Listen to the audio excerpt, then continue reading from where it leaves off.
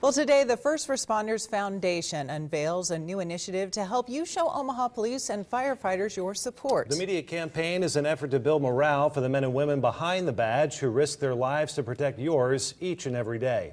KMTV Action 3 News reporter Andrea Flores is live from the OPD Mounted Patrol Barn with the latest. Andrea.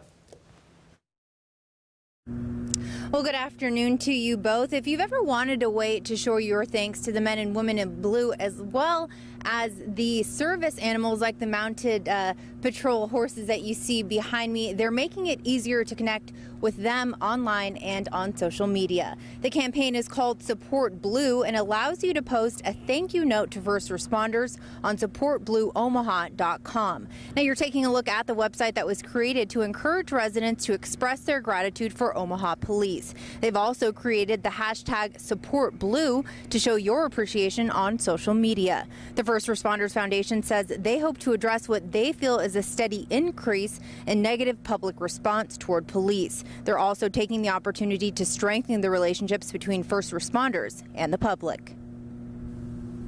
It buys gratitude and community pride. I am proud of our police department, the leadership of Chief Schmatter and his command staff. In short, I support Blue, and I know our citizens in Omaha do also.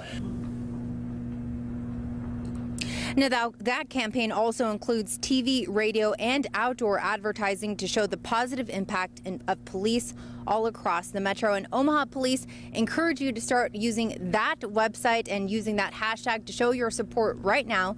For all of the details, just head to our website, KMTV.com. Reporting live from downtown Omaha, Andrea Flores, KMTV Action 3 News.